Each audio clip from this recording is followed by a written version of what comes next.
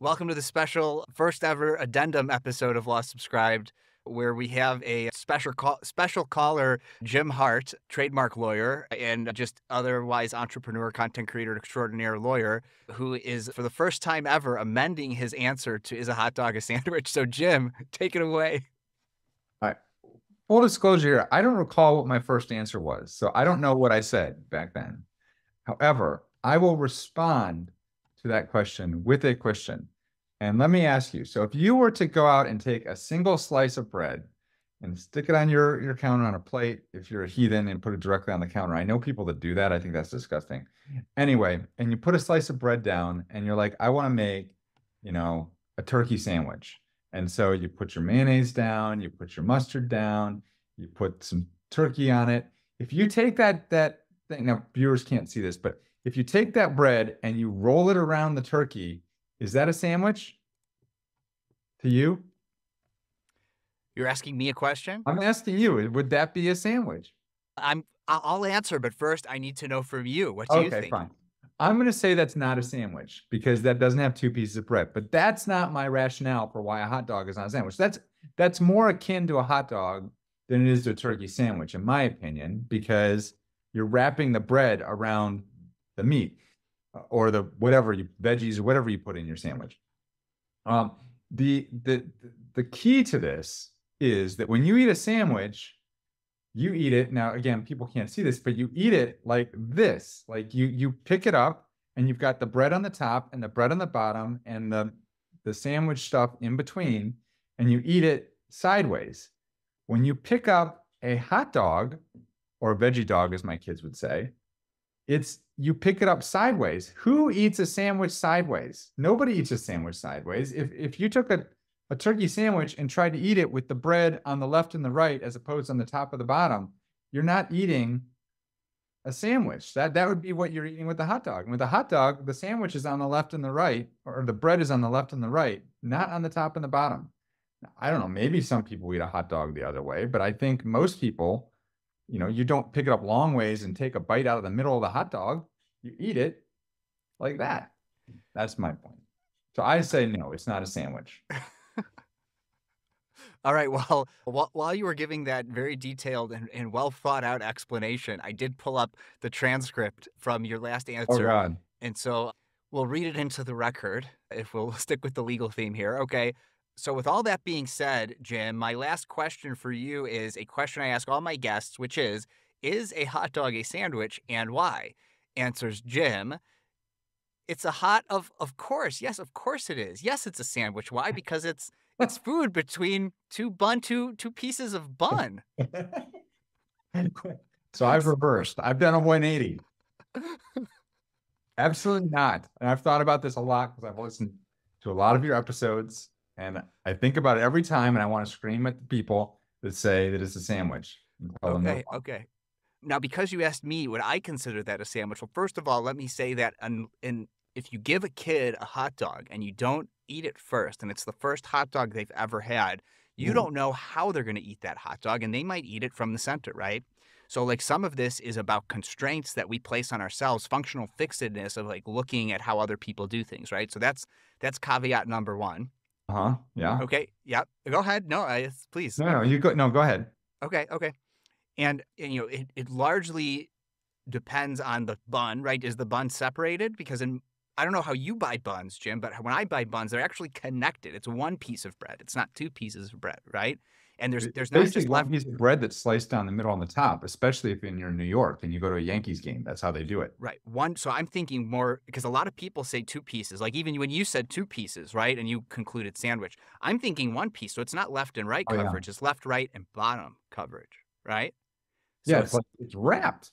right. A taco is another sort of classic example, right? A Not a taco. sandwich. Even like what happens when you take a piece of pizza, talking about New York, and you take a big slice, like ooey gooey slice of pizza, and you fold it over and you take a bite, right? Also bread, That's three sides. closer to a hot dog than that is to a sandwich. Right. So you're now you're starting to see my logic. Okay, good, good, good. So what is an open-faced sandwich? If not a sandwich with one piece of bread, right? It's not a So sandwich. It's got sandwich in the name, open-faced Okay. sandwich. So when I was in Portugal, there is a meal. You can Google this. It's called a French. I'm gonna butcher the name. Francesinha. Mhm. It's spelled Francesinha, I think. Francesinha, and it is quote unquote a sandwich. And what they do is they take a slice of bread, they put it on a plate, they put a ton of meat, like every kind of meat you could possibly imagine they put on. They put cheese on it. They put another slice of bread. They put more cheese. They bake it in an oven, and then they dump a ton of gravy on top of it. And when you get it, and I think they actually melt more cheese on top. It's like a heart attack waiting to happen. Mhm. And when you get it, you eat it with a knife and a fork. Is that a sandwich? I eat pizza with a knife and a fork, a deep dish pizza. Is that still pizza? Well, deep dish pizza isn't pizza, so like that's different. I don't know. It's Ask literally in the John name. Stewart. I mean, that's like it's a casserole. It's in the name. It's in the name. It's a part of the naming convention. I'm just saying that Occam's razor, like the simplest solution is probably the right one, right? And so, open face sandwich is a sandwich. Deep dish pizza is a pizza. It's literally in the name, If right? you have to use a modifier before the sandwich, it's not a sandwich. And also, a hot dog is not called a sandwich. It's called a hot dog. Is a human just a brain, or is it the body that encompasses it as well? All right, hold on 1 second. My son is a little sick, so he's home from school day. Let's get the innocent perspective from a 9-year-old. Okay, He this is says, good. "Have you ever asked a child My daughter, but she's only 3, and so her context is limited. if you don't want to be on video? Can Matt? Can you hear him? Okay, okay. Just get a little bit closer. You could stay off camera. Just get a little bit closer to your dad. Go over here. Go over here, because the microphone's right there. All right. So this is very important legal stuff. No, I'm just kidding. It's not. The question is a hot dog a sandwich? No, it's a hot dog. That's as innocent as you can get. All right, you're good. Thank Thanks. you. There you go. It's a hot dog. You don't even need to ask Is anybody. is a sandal a shoe, or is it a sandal? All right, so I'm just saying that there are a lot of things that look very different or operate a little differently, but contextually, when you look at it from the forest perspective, the macro perspective, if you will, still applicable. well, I think if you're looking at it from a scientific perspective, and you've got like we're all originated from like a single cellular organism. So as you branch down, you've got different branches of things. Technically, I would say the hot dog is probably in the, family of the whatever genus. includes sandwiches and hot dogs. They're probably in the same, they're probably like close cousins, but they're not, doesn't mean they're the same. We're cousins to apes, but an ape is not a human being. No, but we're sapiens. Yes, we are. And so I'm just saying that I would say like I think an ape to human is a good analogy because we also have a common ancestor with the whales and the bats, right? Now, we are closer to whales and bats than whales and bats are to each other. But that is so far removed, and I think because it much more closely, like a human and an ape, much more closely resemble each other in physical appearance and actions and a lot of things, right? And macaques in particular, I think hot dog looks a heck of a lot more like a sandwich than, say, a taco does because it's a hard shell. You know what I'm saying? So you are in the camp that a hot dog is a sandwich. It's an open-faced sandwich. Isn't it obvious? It's just folded over, just like you said. And by the way, pizza, also an open-faced sandwich. And you can have meat on a pizza, and I often do. And so pizza and a hot dog, both open-faced sandwiches, I think it's pretty obvious. I think John Stewart got it right when he said they call it a deep dish pizza. You know what they call it in New York? They call it a pizza. I mean, don't get me wrong. I would also call a deep dish pizza a pizza casserole. But you've got all the same ingredients of a pizza. It's just the presentation of it is a little bit different. Same thing is true of a hot dog. A little bit different. Same thing is true of a hot dog.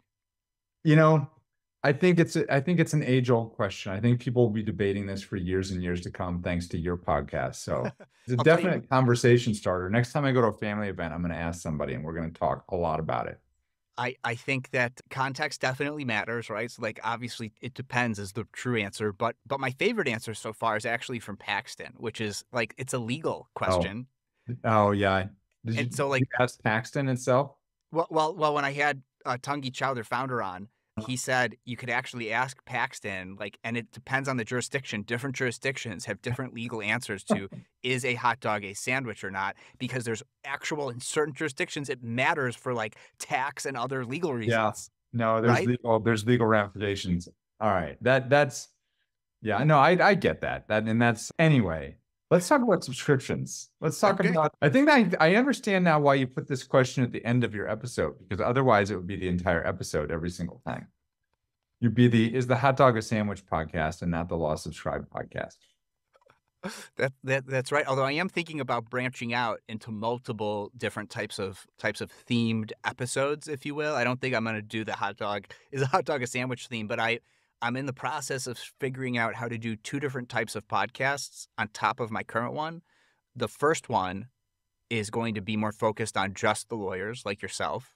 Mhm. The other one is going to be focused more on legal tech, and then then the other one is going to be subscription therapy, which is like Oh, where geez. people That's a have lot. well, I'm not going to really record anymore or less than I'm already recording. It's Yeah. just I'm going to be able to Put better it at home. categorize it for How listeners. many recordings do you do a week? You publish what, once a week? Oh yeah, once a week. It ebbs and flows. So right now I have mainline episodes recorded through 99, and I think published at the time of recording is only 67 launches tomorrow. Episode You've got 67. like 7 or 8 months in the hopper right now. Totally. Yeah. Yeah. That's awesome. And so John it's Lee evergreen. Dumas would love you. What'd you say? John Lee Dumas would love you. I don't know who that is. You don't know who that is? No. It might be before your time. He started Entrepreneur on Fire. It was the first ever daily podcast. And his big thing was he recorded like and edited like he batched them all on Monday. He did like 8 recordings a week on Monday. And his goal was to get like 3 or 4 months ahead of schedule. And he did a daily podcast. And he says that's how he's able to do a daily podcast, because he worked really hard, pushed it up so that he had, 4 months in advance scheduled. Yeah. And that was his big thing. Yeah, you got to pick so like I don't want to do daily because that means I have to like record once a week, right? Like if you're doing like news coverage or other types of things, like you can't do what I do. My topics are evergreen. Is a hot dog a sandwich? But like if even if legal services, even if in the US the billable hour were banned tomorrow, there would still be a transition period that would probably be granted and an adoption curve of like how people are doing it. So even my episodes I've already recorded that won't be published till the end of 2024, I think would still be relevant at the time of publication.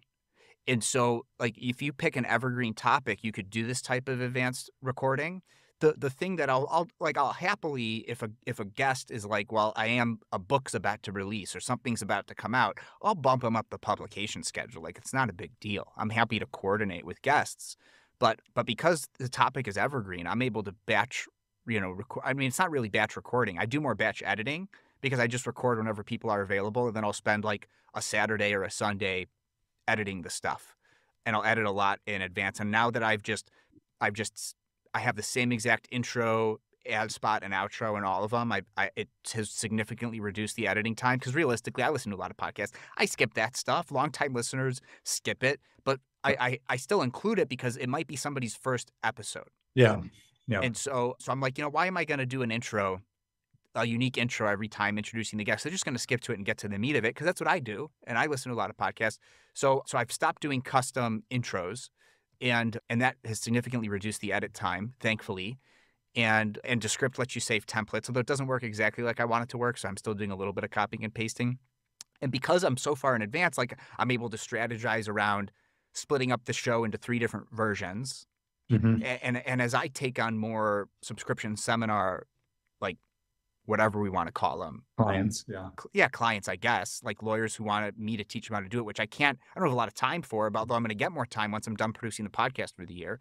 I may even spin that off into its own, like if they want that stuff, some of that stuff to be public and shared to inspire others, that might even be a fourth branch of Law Subscribed. But I have time to do that now because I'm so far in advance, but also I'm able to do the Law for Kids podcast, which is another thing that I'm doing, which I don't know if you've had a chance to listen to it yet. Hold on, where's my OBS? This is my background for that, the Law for Kids podcast. Let's see. So this is 1 minute, bite-sized episodes about legal concepts for kids. At the time of recording, the first episode is live. They go live every Monday.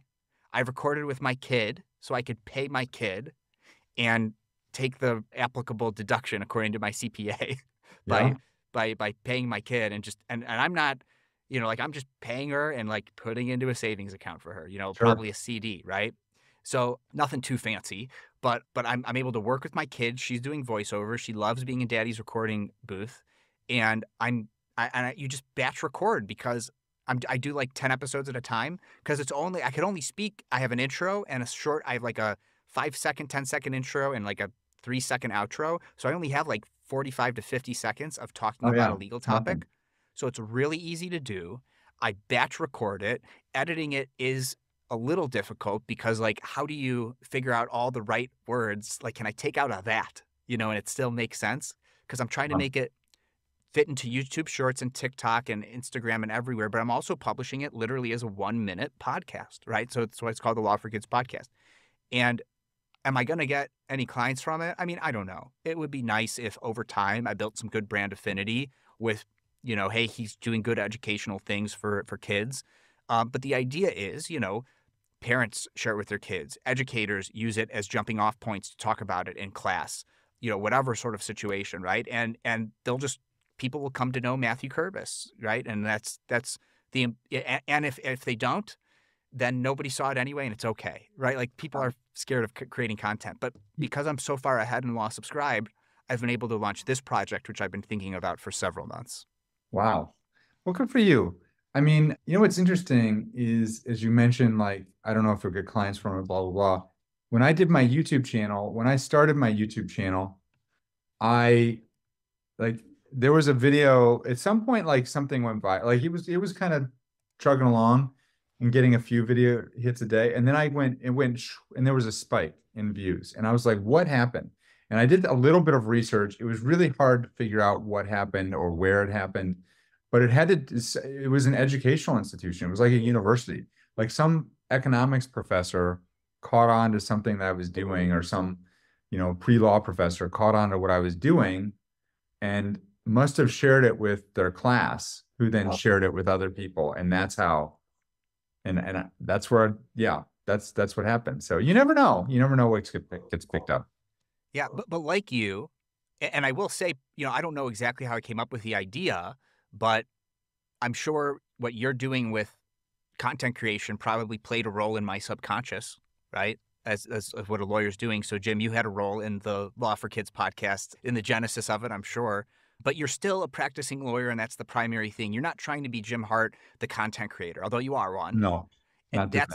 And I'm following that similar path. I don't want to be Matthew Kurbis, the content creator, Law for Kids guy. I'm just trying to put out some good out there, some educational content. And I still want to be Matthew Kurbis, the subscription attorney, practicing lawyer. Like, that's my goal, is to keep practicing law. I think the subscription attorney, I think it's great. I think you've carved out a niche for yourself, and you're the one that's kind of doing this and leading the charge. And I think that's fantastic. And I think that's where you should really focus. We've got a hound, and he literally will not shut up, like, unless somebody else comes to get him and tells him to shut up. And even then, he has a hard time. Poe? His name's Bo. Yeah. Oh, Bo. Okay. Bo. Yeah, we named him after Barack Obama. So that was the genesis for that. Biden didn't quite have the same ring to it. So anyway, yeah. So yeah, lots happened with me since I've been back in the States, and things have changed quite a bit. And I did incorporate a little bit, after we talked, of a subscription into my law firm. And I've got a handful of people that joined under, it's basically about $100 a month level. I have some people that are paying as much as $300 a month. I don't know where we're going to go with that. I think we're going to have to see. Time will tell. The trademark stuff is still majority of what I do, but I've started taking on some bigger projects that I'm trying. So I hired Whitney. You had Whitney on your podcast, Whitney Harper. Yeah. Yeah. And so basically she put out like a little program, a subscription coaching program where she does monthly calls with us and kind of is teaching us how she's doing her subscriptions, which is like with this point system. And as opposed to the billable hour, you're billing by the point, and 1 point is worth, a set amount of money. And so that's kind of how we're doing it. So we're outlining a project and saying, how much is this project going to cost in terms of points?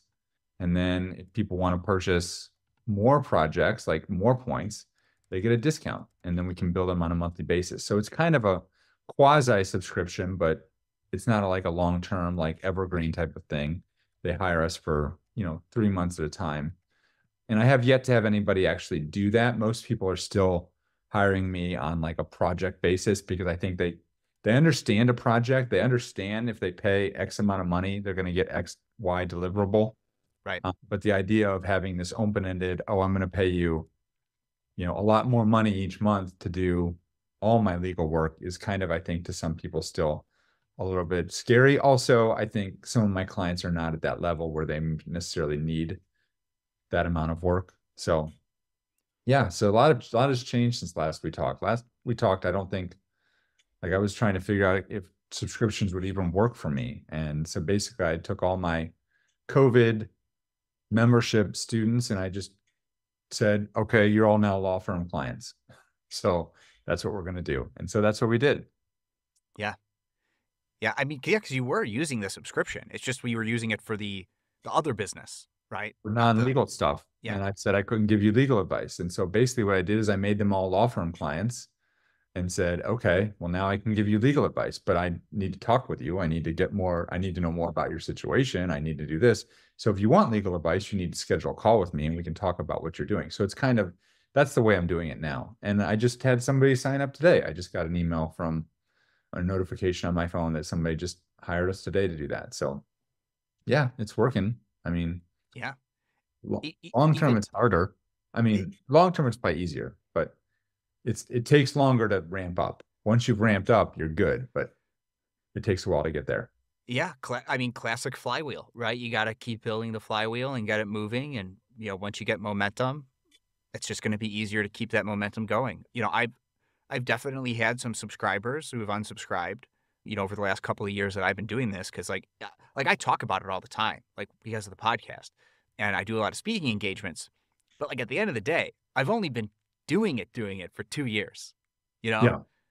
Before that, it was all theory. It was all hypotheticals, but I've had, even with like churned clients, they've come back because it's really easy. And if you have an accessible price point, whatever that is, $20, $100 a month, whatever it is, they'll I let them unsubscribe and resubscribe is my opinion, because first of all, they probably, happy consumer will come back and consume again, but also they still think of you as their lawyer, even when there's no actual engagement. Yep. That's right. And they'd rather come, so let them come back to you, let them leave and come back to you, because they're not going to go to anybody else. And at least at this stage in the game, there's so few lawyers doing it that way. Mm-hmm. They can't go hire another lawyer doing it like that. Yeah. Even if they wanted to. Interesting you mentioned that. So that's an issue that I'm running into. Not the they leave and they come back type of issue, but I really want to make it easy for people to subscribe and unsubscribe. And I don't like the idea that they have to email me and say, I mean, because you're right, it's a pain. And I know when I've got subscriptions, if it's like you need to email customer service to, ask to be on, it's like, God, I'm just gonna let the charge come through and do a charge. Like, I'd rather do that than deal with calling a customer service person and get on the phone and have to hold and do all these things. So I really want to make it easy for people to do that. And Kajabi, which is the software that I've been using to host all my courses, does that. but that's all under the guise of my my other business. And it's not under the guise of my law firm. And so I'm trying to find a solution that will basically allow people to do that. And I haven't figured, I know you use, I forget the name of the program you use, but I know that does it, but I don't want to switch to another software. I use Clio. Clio obviously doesn't do that. Maybe Kimberly Bennett's program does. I'm not sure. So I, that's I don't that's know. the thing I'm struggling with. Yeah, it's a good question for them. You'd think they would at least give you the option to turn that on and let clients unsubscribe on their own, because Sweet Dash lets you do that. Like, I could turn it on or turn it off. I Yeah. did learn that while I had turned it on, that clients can unsubscribe. Like, I had turned off some other feature that lets them see where that is to unsubscribe. This was very early on in my practice. And so I thought I was letting them do it, but I was getting all these emails when they're like, hey, I think I might want to unsubscribe. How do I do that? And it was good for me because I was also able to then have another touch point with them where, like, maybe I was able to help them with something and they didn't unsubscribe. But for the ones that did, like, it was just creating more work for me, like you said, and I didn't like that. So I found that I actually went through with like a client who like was not trying to churn, and went in on their profile, which you could also do like in SweetDash. You could like view it as the client. But actually wanted to see it like actually from their point of view, not just like a mimicked thing, just to Mhm. confirm. And so I played around with the settings and I was able to reactivate like that menu on the side that actually let them see the place where they could go unsubscribe. And since then, I've had just a handful of unsubscribers because people like it. I mean, for $20 a month, it's like, I mean, you might as well stay subscribed if you have a legal question. Yeah. So I don't have a lot of churn, but for the churn that I've had, they've been able to do it themselves. I've only had one person since I turned that back on who like couldn't find the unsubscribe. Yeah, so a couple of the solutions that I've thought about or looked into are, I think it was Chris, used to be John Tobin, Chris Waldheim's, is that Yeah. right? I think he uses, I think he mentioned to me he uses Recurly maybe. And I looked Yes. into Recurly, which would be a good solution, except if you read their fine print, it's free for 12 months and then it bumps up to like $250 a month. And I'm like, well, I don't, I mean, that's like enterprise level. I don't want to pay $250 a month just to let people unsubscribe whenever they want. And once you pick one of these softwares, you're probably going to be with them for a while. So it's almost like a marriage. You don't want to pick something that is going to do something like that. So I looked at them. I mean, I guess the other option would be, I don't think I use ThriveCart for my checkout, which is great. I don't know if you've ever looked into ThriveCart, but it's nice because you pay one fee. And as of right now, they have not started asking people to pay a monthly fee on top of that. It's just the one fee. That's it. I don't know that it offers that type of service. And so everything still goes through Stripe. And I think you can do it with Stripe. The problem there is, again, they want you to upgrade to a different plan that's costs more money each month, which I haven't been willing to do just yet. Yeah. So I'm That's just looking for why. options. I haven't That's figured it what. out. Yeah. That's why you would use a third party solution to integrate with Stripe to do it, because I Yeah. know Stripe can be more costly. And also, if you really want to leverage Stripe, like you have to know how to code, or like have a coder on your team. And I'm not willing to do that either. Yeah, no, you're right. If you're not going through a third party software. So I mean, then the other option I think would be, oh shoot. Uh I just had it on top of my tongue. Now I forget. Well, Confido Regardless. Legal, which used to be Gravity Legal, Oh, that's what I was gonna say. Gravity Legal, yeah. yeah. So now they're Confido. They let you power subscriptions, and it doesn't cost you anything other than the 2.95%, because they don't do the 30 cents per transaction. So they have additional 0.05% that they do charge for credit cards and debit cards. But I don't know. And if I was starting over from scratch, frankly, I would just set up my subscriptions through them and keep it separate from my practice management, because Mhm. I love to tinker and I want to maybe try new things. And I think there's value in having that payments that you're getting separate from your practice management system. So then you don't have unintentional churn when you're switching clients over to a new system. Yeah. But that is a good question: is can they unsubscribe? Can clients unsubscribe on their own through Confido Legal? And I don't know. It's a good Yeah, because I question. have an account with them. I haven't used it yet. Like I went through their application process and got approved and everything, but I haven't used it for anything as of yet. And so I'm just looking for that solution. And there's not, I mean, other than maybe Recurly or Sweet Dash, it sounds like does it. I I don't know. I don't have I wish there was. So if somebody's listening to this, please come up with a solution for lawyers to let their clients do a subscription and then auto unsubscribe, because that And would be a huge value. And frankly, let them also subscribe at higher tiers or lower tiers on their own self-service, because Yeah. I also need that solution, because that solution does not exist for lawyers. Like if there's, what's it called? It's called, hold on, I'll tell you in a second. It's called, so hold on a second. I'm pulling up Slack because I'm in their Slack group. I haven't actually used them yet, but I know they let you do all of this stuff that we're talking about. It's not built for lawyers. It's just client portal solution software, but it is expensive in that they take an additional percentage than Stripe on top of it if you want to do subscriptions, and it's like not insignificant. And I'm not charging enough. Now I could charge more. It's called Copilot. There's client portal software called Copilot where you could do all of the things we're talking about, Jim, but we would have to give up a higher percentage of what we're charging our clients, Yeah, which just means that's typically the issue. Yeah, we'd have to charge guess more. it really, for me, I guess the issue for me is right now where I'm at. I don't know that I have enough subscriptions to justify, like for Recurly, a $250 fee a month plan, or for something else where I'm giving up a higher percentage of the amount. I guess at some point, if you get to, and I'm not there yet, $5,000, $10,000, $20,000 a month in subscriptions, then yeah, a $250 a month solution for that probably makes sense. But then again, like you said, you have to go through the process of transitioning everything over. Potentially you get some churn from clients that don't update their information. So there could be issues there. So it's and I think that's probably why Recurly offers 12 months free, because their hope is you'll build your subscription up to, 10,000, 20,000 a month, and then you won't even notice the fee because it'll just be there. So I don't know. Yeah. And looking here at like the prices for Copilot, like at first it's like, it's not bad. So it's $29 a month to get started, but it doesn't let you do a custom website and custom domain.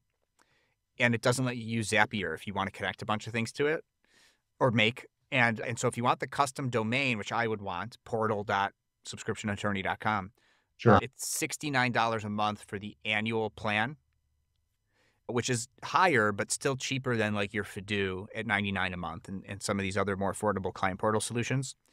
But then when you actually go into it and look at like the cost for transactions, they take an additional percentage on subscriptions if you have subscribers in their platform. And if they didn't do that, I would be a customer because I love the look. It's beautifully designed. It's got all the features I need, but they're taking additional money from me from my subscribers, and I don't want to do that. And I've talked to them about that. And this is not Copilot, Microsoft Copilot. No, this is copilot.com. How about that for a domain? Huh? How about that? Yeah, no, yeah. So let me just look. Yeah, so $29 a month. So you would want to go up to the professional plan. And you said they do charge, oh, there it is.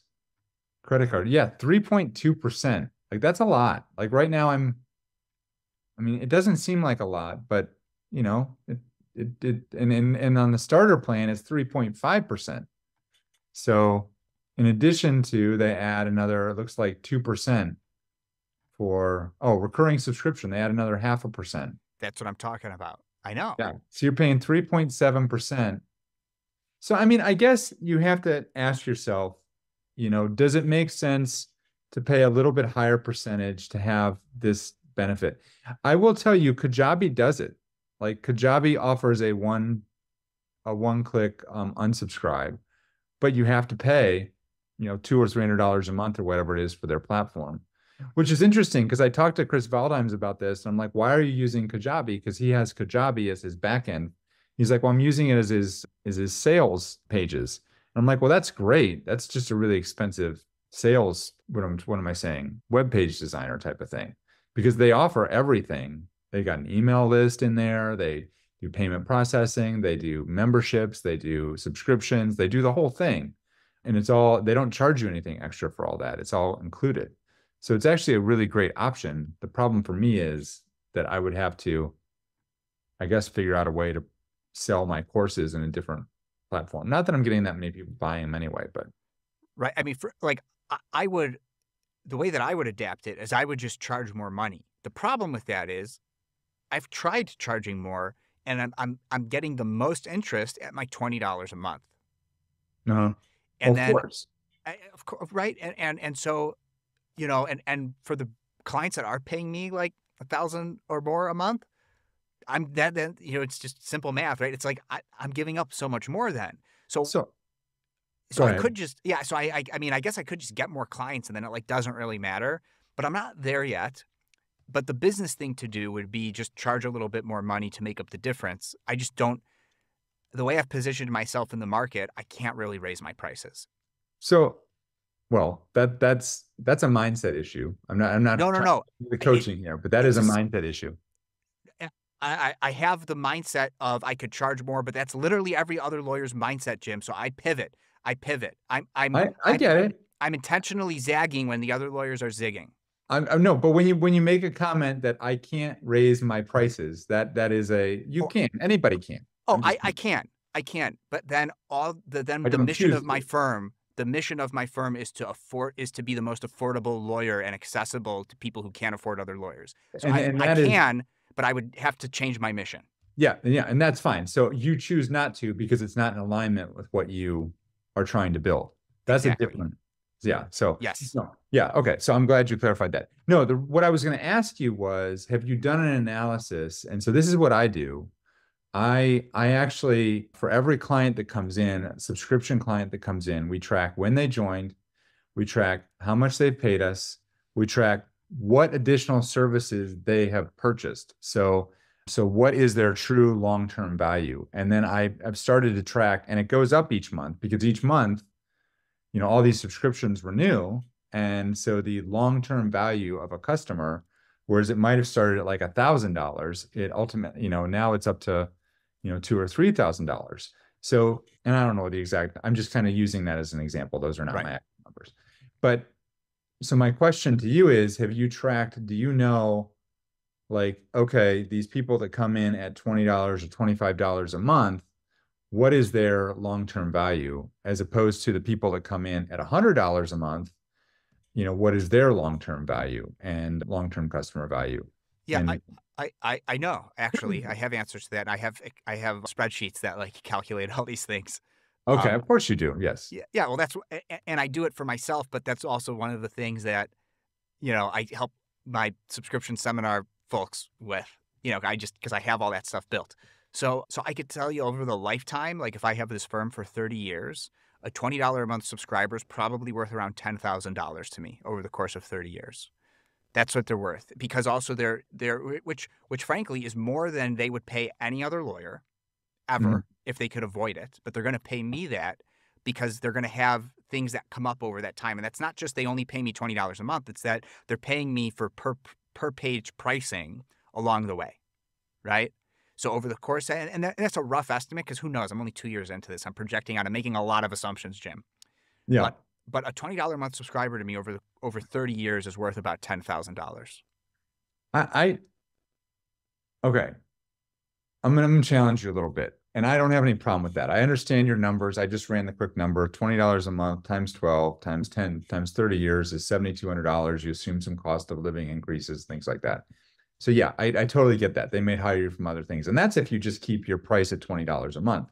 If you Right. bump to $25 a month, I mean, you're adding probably, maybe they're $15,000 over That, 30 years. but then I can't have 1999 listed pricing, which is You have favorite. $29.99. I'm Like, just what's the saying difference? there's something about it's not even $20 in the psychology of a person that and because not a lot of things happen. They might have one or two real estate transactions. They might have one or two job changes, and like that's where the other $2,000 to $3,000 come in, right? For me, that I'll make off that client in 30 years, because and that's also assuming there's not a mind shift with how people work with lawyers. If I could Mhm. get people to work with lawyers more, they're actually worth twice as much to me. Yeah. I just need to get them, and so that's a conservative estimate is the $10,000, right? But Yeah. if I get them working with me more and more, and I do have a conversion. So some people, I help them start a business, and now the $20 a month goes to 300 a month because now they're a Sure. solopreneur, Sure. right? And then if Yeah. they grow and they start hiring, this hasn't happened yet, but I imagine if their business is such that they want to grow, they're going to bump up to paying me even more, right? Yeah. As their business grows. So arguably a $20 a month subscriber who's also entrepreneurial is worth 100,000 plus to me over the course of 30 years. Yeah. I think my problem with that analysis is the time horizon. I mean, a lot can happen in 30 years, right? I mean, not just with you personally or me personally, but with, technology, with legal services. I feel like that is just, I mean, $10,000 over 30 years to me is just too long. It's like I was talking to a client yesterday about their YouTube channel, and they were talking about how they were trying to emulate this other YouTube channel that had something like 20 million views over the past 3 years. I was like, okay, that's great. But let's look at what industry this YouTube channel is in, and let's look at what their cost per thousand views is, or what their revenue per thousand views is. And we were able to back end the numbers and figure out that this YouTube channel has probably made somewhere in the realm of $15,000 over 3 years, which is $5,000 a year, which is, I mean, and you tell me somebody who can live off $5,000 a year. That's just not a viable business model. And he's like, wow, this is eye-opening. I'm like, yeah, that you have to look at it that way. So again, when you're looking at 10,000 over 30 years, I mean, I guess it depends on how many, clients you At have. scale, it becomes a You have volume-based to have a business. ton. I mean, Yeah, yeah. I don't know what that is in terms of revenue per year. My math is not that good, but Yeah, I mean, you a don't couple need a hundred ton. bucks. You don't need a ton. I mean, Yeah. you could do well with, you know, I don't have this many yet, but if I was just targeting the $20 a month subscriber, which I'm not, I mean, you get 300 of those and they're buying some stuff from you. You're doing some flat fee work for them every month. You're good. No, and you're right. So I guess where I'm coming from with that, and it could be different. Your business model in 2 years, you may have already determined is different than this. But I know that there's a lot of subscriptions. I mean, some, like an Amazon, they charge you, what do they charge now for Amazon Prime? Like $80, $100? I don't know what it I think is. they might be up to 150. 150. So 150 a year. So, which is obviously less than $20 a month.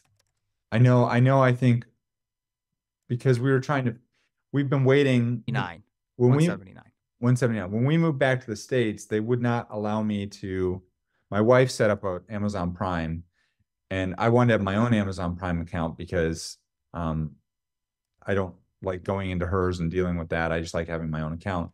So I'm paying $16 a month right now. But after 6 months, they will allow me to join hers again. So I've just been paying monthly. So it's like $16 a month. So obviously less than yours. I guess where I'm going with this is over the 30-year time horizon, most subscriptions, people will tend to fall off. Churn is somewhere around, 8, 9, 10 months, maybe a year. And maybe you found that with what you're doing, it's a lot longer than that. I mean, but the question is, at some point, you're going to figure out there's an average amount of time that somebody's going to stay with you. I suspect 30 years is way too long. Do you know why I picked 30 years though? What's that? The reason I picked 30 years is because I don't imagine practicing law longer than 30 years from now. So for me, that's my time horizon. Now, Yeah. will I have built out a firm? Will I have a sellable asset? Will I have a few employees maybe by then because I'm preparing to sell the firm, to sell the practice? Yes. So I will sell or be acquired or something might happen in that interim. But for me practicing, that's why I've picked the 30-year time horizon. I'm 35 right now. I'll be 65 in 30 years. Now, I actually might want to practice law longer than that, especially if it looks differently than it looks right now. But the way I'm practicing law right now, I happen to really enjoy. Yeah. But it might look totally different from now. But that's just like if I were to retire right at 65, which that also might not be the retirement age 30 years from now, right? And it's a very rough estimate. But that's why I picked 30 years. Let's say I retire at 65. What's the lifetime value for a client, for me, for the lifetime that I will be practicing law? That's how I'm defining lifetime value for a professional services business. Yeah, and so I guess it'll be interesting to see, you've been doing this for 2 years. In 3 more years, you'll start to see like what is the average, and I'm sure this is something you track on your spreadsheet. What is the average amount of time that somebody stays a client? Is it I have very low churn. I've got like 10% churn, Jim. that's high. You think so? Yeah, You think 10% churn is high for I think professional 10% services churn is firm? high. I think for subscription businesses that are successful long term, they're in the 3 to 5%. Yeah, but 5% is probably still I'm high. not a software company. I know. Which is even worse, I would Yeah. argue, because That's why software is a sticky. worse churn is acceptable because it's People hate worse. paying lawyers. That's my point. And no, and so I mean, again, I'm not here to like, I'm not trying. I hope it doesn't come off this way because I'm certainly not No. trying to like. I think what you're doing is amazing, and I'm only challenging you because that's what I do with a lot of my clients. They call me, they want coaching, they want me to help them through their issues and problems. You didn't ask for any of that, so I'm probably trying to MacGyver something. I don't need to MacGyver, so I apologize for that. No, no, Um, no. No, this is I'm good. just saying This with falls into the subscription therapy potential branch of Law Subscribe for sure. well, no. So what will happen is a 10% subscriber. At some point, you'll get to a point where 10% you need to somehow replace those 10% of subscribers every month. Why? Why? It only cost me $6,100 to operate my business. N- Because your business will start to deteriorate because I am. I get, I get maybe 3 to 5 new subscribers every month right now. okay. No, and I get what you're saying. But here's what I'm saying is if you look at the numbers on is it macro level, like, and I'm not talking about your business. I'm just talking about a subscription business in general, Yeah. right? Once you reach a certain point, if you're at a 10% churn rate, you will have to add more clients to maintain the same level, or your I business think, will start to go down. yeah, I think from a That's what I'm saying. macro level, you're right. I think because I operate such a small practice, I think that churn rate may eventually disappear entirely because I'll reach a saturation where I'm going to stop marketing at all, or even I might even start just referring clients out. This is the point where I'm going to need to decide, do I hire or do I just start referring cases out? Because I anticipate getting just the right amount of clients where I could sustain my lifestyle and stop. And so I actually am probably anticipating within the next 5 years, I don't know, it might happen sooner, where I will just reach the income that I think I can achieve and keep a solo practice, Yeah. which right now I estimate it being about $500,000. And I think it'll take me another probably 3 to 5 years to get to that level at my current trajectory. And once I hit that, and I'll probably have to outsource some things, but I won't have to hire full time. Once I hit that, I think I'm good. And I'll still keep a little bit of a marketing funnel going because you never know. Businesses fail, things happen that are completely outside of my control. But I think at that point, I expect churn to be almost nothing. So that's interesting. And I think probably the number that is affecting this, that so a lot of, let's call them software businesses, call them Amazon, whatever. When you're talking about churn rate, they're assuming that based on the value of the subscription alone. But with you, if what's happening is that you're actually the lifetime value of that customer is much more than $20 a month. Let's say their value is, $50 a month or $100 a month or whatever, because they hire you for something else, Right. right? That adds to it. But what I'm saying is, so like at a half a million, if we were assuming nothing but subscriptions and nobody was hiring you for anything else, which I think you'd be hard pressed to do that. I think you'd have to be turning clients away. I am anticipating moving a lot of the $20 a month subscribers from a la carte $20 a month Costco-like pricing Yeah. to a all you could eat higher monthly subscription. And that's where I'm going to find the saturation. So eventually I will move to pure subscriptions because it's easier for everybody to manage.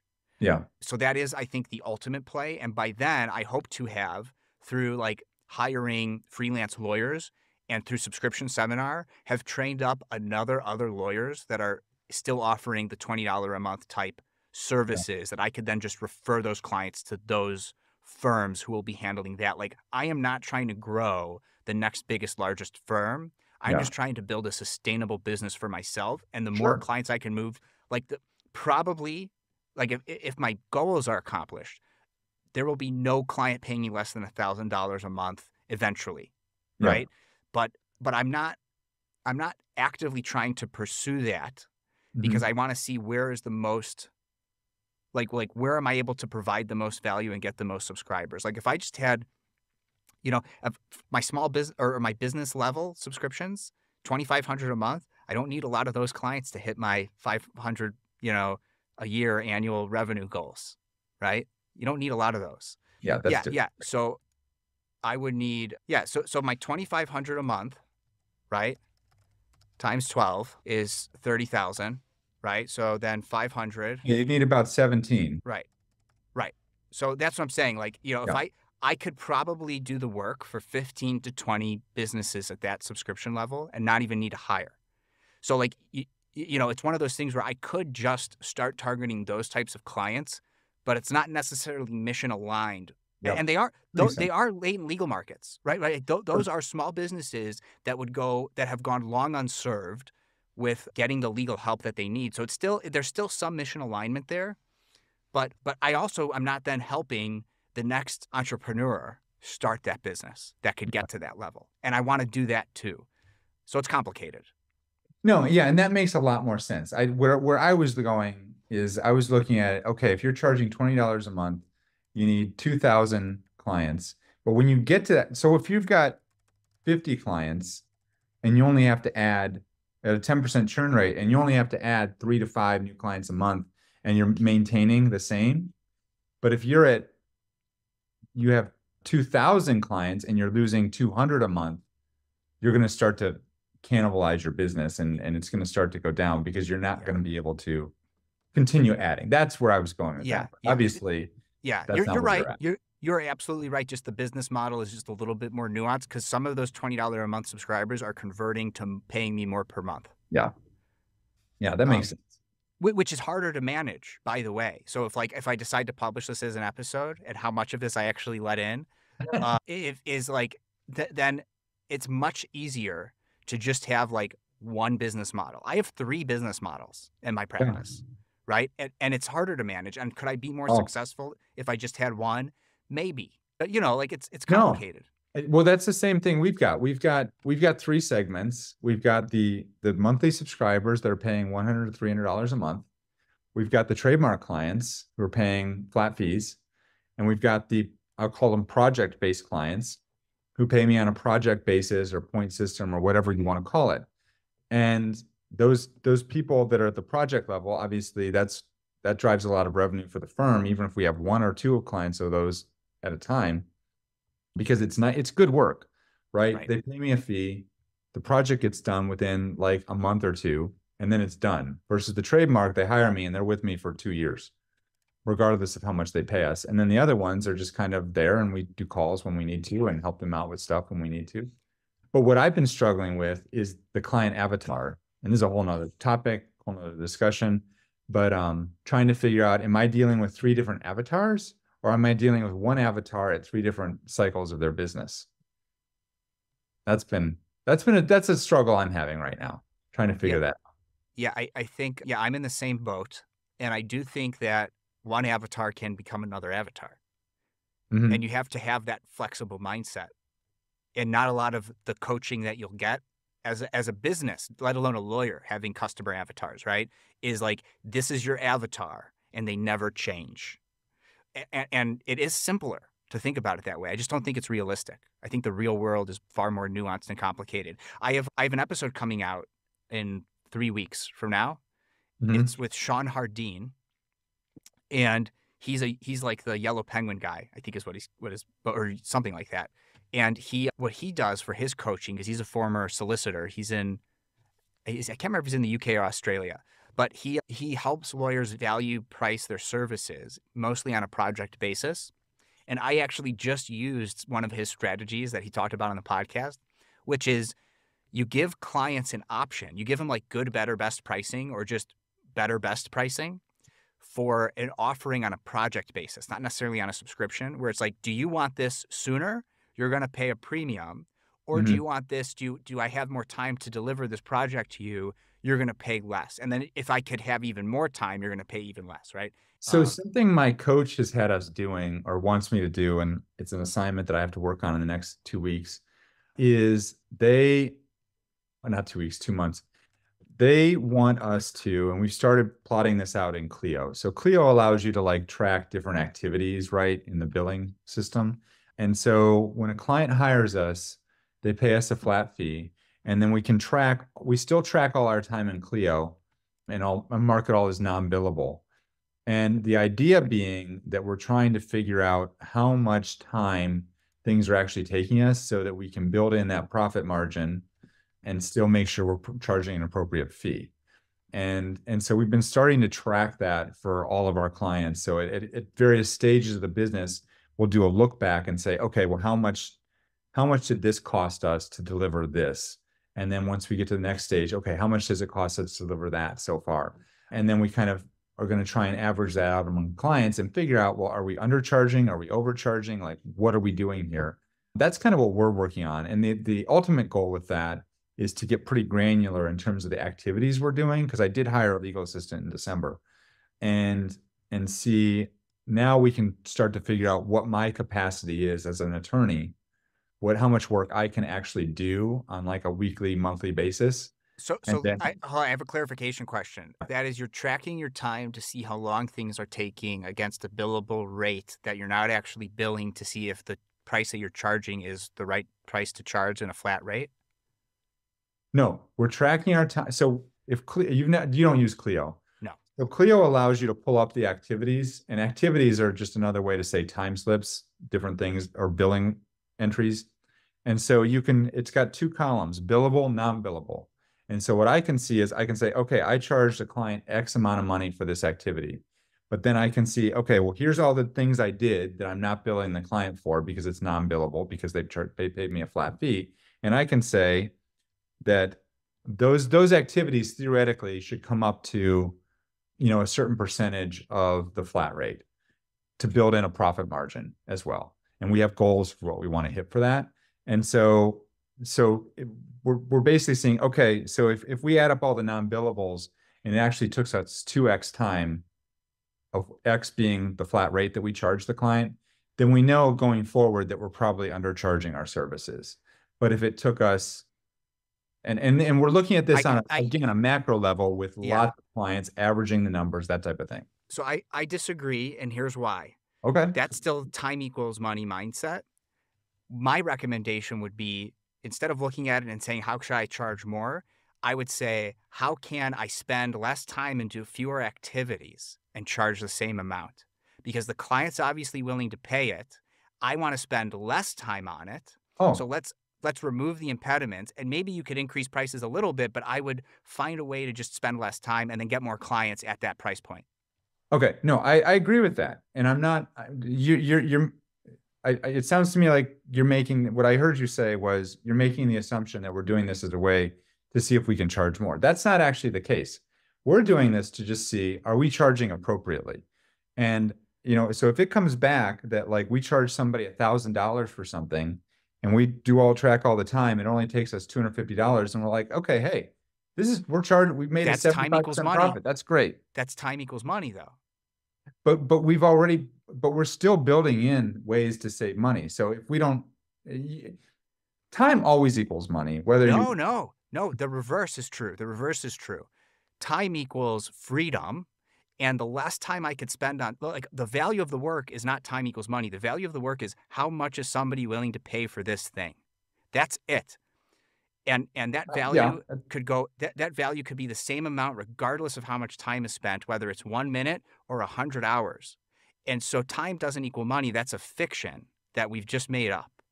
And so I just have a completely different philosophical approach to it, which is track your time only in that what you're spending your time on, and figure out how could you spend less time doing that thing.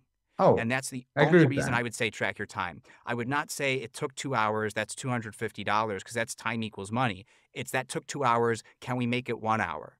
Okay, we made it 1 hour, can we make it 30 minutes? And even if you do think time equals money, your billable rate just goes up when you do that if you have to think about time equals money. Hmm. But now you're just thinking about terms of productization, automation, same value. Now you could still charge more because if that task is worth more to what the client is willing to pay, that's the only thing, that's the only way you could assess value. And I think I see you're agreeing with Well, me, is like how I, much is the I do client agree willing to with pay? you. Yeah. I do agree with you at probably 90% of the way. Yeah. But so the point of this exercise really, so the determining whether or not we're charging an appropriate amount is one thing. And I should also mention, like, there's things I've been charging for years and years and years that I'm probably not going to change because I've already honed those systems in and I've made them as efficient as I can. But like, for example, I helped a client close the sale of a business last week in Florida, and I looked at how I did that, and I can also do a debrief and say, okay, what did we do? Did we charge appropriately for this? Were there ways that we could have been more efficient? Can we build systems that are going to make us more efficient in the future so that we can increase our profit margin if we were to charge the same amount for the next client? Right. And so that's one part of the analysis. The other part of the analysis is kind of something I said a minute ago, but I think it kind of got glossed over, which is what's my capacity? Because you and I know we can only do so much. You can only do if one part of your subscription is I'm going to do calls with clients. Well, you can only do X number of clients calls a week because you're doing podcasts, because you have legal work to do, you have all these things that you need to do. So I need to figure out how many, let's call it trademarks, let's call it projects, let's call it client calls, whatever. How much of that can I do on a weekly, daily, monthly basis? And so when I start to bump up against, I'm running, I have too much, I'm over capacity. It helps us to decide, do we need to hire somebody to help with that work now too? So there's a lot of reasons why we do that. It's not all related to pricing. It's also related to capacity issues and things like that as well. Yeah. So, Yeah. I mean, for me, how I would answer that capacity thing is I would start to, instead of just letting clients schedule calls with me, I would do standing meetings. I would pivot. So it's not necessarily about a capacity thing, it's about a systems thing. And what I like about being a solo is I could just pivot my SOPs. yeah. Oh, yeah. Of course just we can. just completely cannibalize the old system for a brand new one if I run into capacity problems. Like that would be my pivot. I'm not there yet. I've only been in business for 2 years and I've got 30 something clients.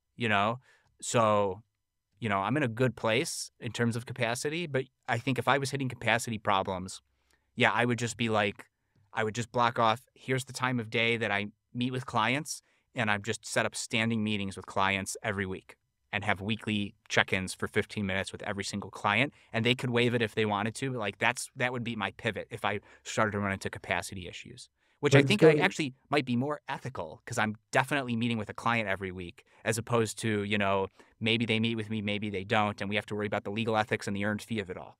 okay, but what happens when you have too many clients to fit in those blocks? Then I either increase my prices or stop marketing or hire or, you do the other things. But okay, but the increase in your prices does not align with your vision of what you want your firm to do. I would increase my prices in that I would start to pivot to the higher tiered subscriptions that I'm already offering for the latent legal market that I will continue to serve in that Yeah, particular segment of the market. So I yeah. wouldn't necessarily increase my prices. I would maybe turn off my $20 a month subscription, $100 a month subscriptions.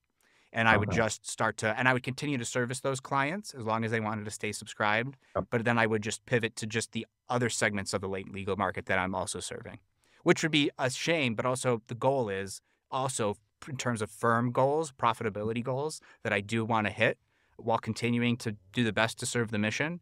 It would just, I'd be over that like 250,000 annual revenue hump. And then I think I'd probably start to have to do that stuff. So you know what you should do is you should start a nonprofit and then you should go get money from people and you should just, it just sounds like, I don't know. No, I'm just kidding. This is why I'm But training other lawyers to do it. This is why I have the podcast, because yeah, other lawyers will come in the space and serve that market. And it's a fiction to say that like I could always run a law firm and hire lawyers that are just worker bees and run it that way and be CEO lawyer. Because eventually, if you're embodying what all lawyers should eventually do, your worker bees will want to go do their own thing anyway. So I've just said, screw it. I'm just going to be a solo and just inspire other attorneys or teach other attorneys how to do that stuff. And then as they grow and develop in their practice, new attorneys that come in through the pipeline will come in with cheaper prices and all that stuff. So that's the goal anyway. So you're going to be a solo forever. That's the current path I'm on. I'm very open to other opportunities. It depends, though. It definitely depends. To be seen. Yeah. I mean, don't get me wrong. Like, if there are a couple of clients I have right now that if they were like, we like your work so much, we just want to bring you in-house full time, I would seriously consider it. And then I'd have to like sell my practice probably. Yeah. Well, so you never know. That'd be a good problem to have potentially. And that's our show. Thanks again to 650 and Gavel for being sponsors. The best way for others to discover this show is for you to share it with somebody you think would find value from it. Follow me on LinkedIn, since that's where I'm most active on social media, and click the bell towards the top right of my profile to get notified about all of my posts about this podcast and everything else I think is valuable for you to see. To get in touch, message me on LinkedIn or email Kurbis@lawsubscribed.com. All links are in the show notes. Until next time, this is Matthew Kurbis with Law Subscribed.